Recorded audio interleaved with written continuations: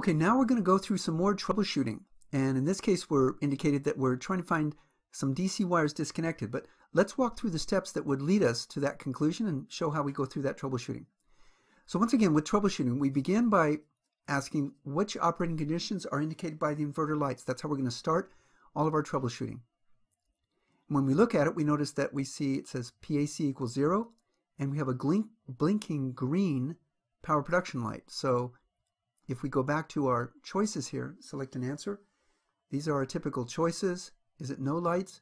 Is it green blinking light with PAC 0, indicating no DC input? Yes, that's correct. So that's our choice, and it indicates we have no DC input. So that's where our suspicions are going to go.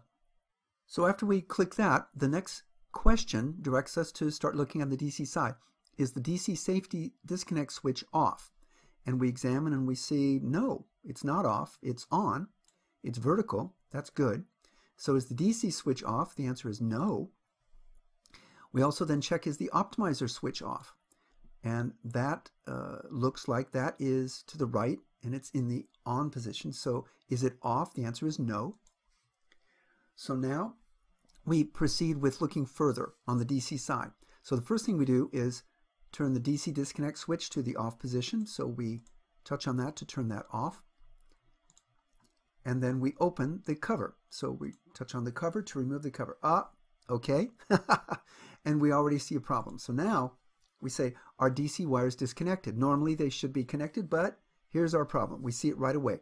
We have our DC wires left disconnected. Now, we did this deliberately when we were installing the system. We left these wires to the last minute so that we could do commissioning on the DC side, make sure that all the wires were good, and then they were supposed to be connected at the end. Well, it looks like that got forgotten. So in this case, we've discovered our problem. The DC wires are disconnected, and therefore, of course, we have no DC input from the system. So, are the DC wires disconnected? Yes. Okay, well, fault found. So that's it. So now we're instructed to connect the DC wires to their terminals. And if we look at the more info note, always indicated here, it gives specific instructions as to where those wires would go, which one would go where. But basically, the positive wires go on the left, the negative wires go on the right.